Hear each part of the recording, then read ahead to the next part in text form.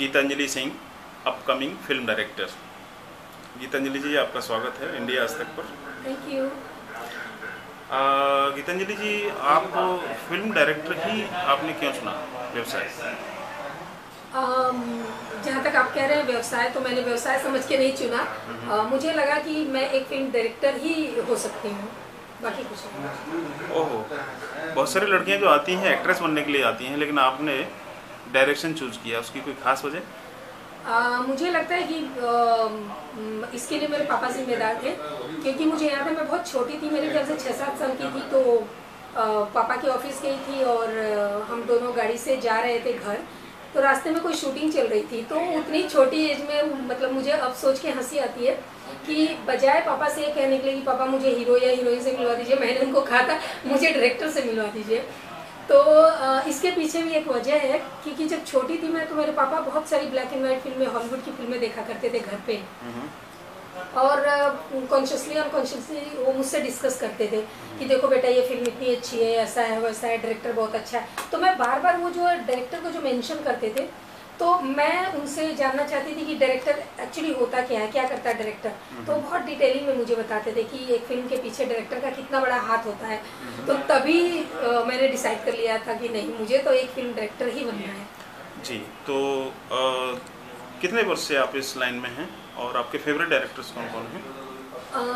काफ़ी साल तो बहुत सारे हो गए, और मेरे फेवरेट डायरेक्टर्स में woody Elon, Majid Majidi, female में आप कह सकते हैं फरहा खान जी, और इम्तियाज़ अली ऑफ कोर्स।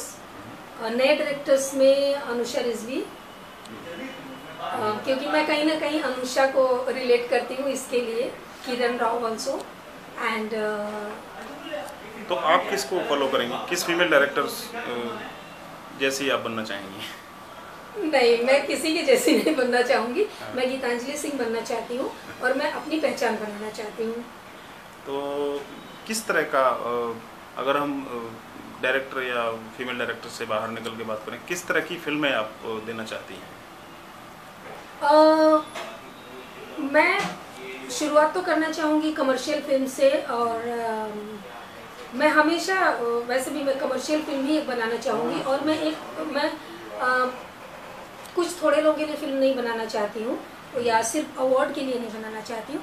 मैं फिल्म बनाना चाहती हूँ जिसको सभी लोग देखें और सबको अच्छा लगे, सब लोग एंटरटेन हो। बेसिकली मैं लोगों को एंटरटेन करना चाहूँगी अपनी फिल्मों से। एंड आजकल खान डोमिनेटिंग इंडस्ट्री है, तो कौन से खान को आप फॉलो कर, अपनी फिल्म में कौन से खान को लेकर काम करना चाहेंगी? ऑलमोस्ट सारे खान को, आमिर खान, शाहरुख खान, सलमान खान, मैं सबके साथ काम करना चाहूँगी। मतलब मैं तो मरी जा रही हूँ, मैं डेस्परेट हूँ।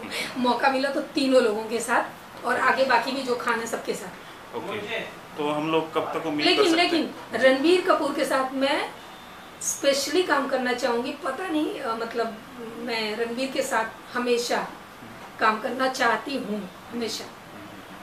तो हम कब तक उम्मीद करें आपकी पहली फिल्म जल्दी ही दर्शकों के बीच में आए? बहुत जल्दी। बहुत जल्दी। Let's wish you best of luck हमसे बात करने के लिए। Thank you so much. Thank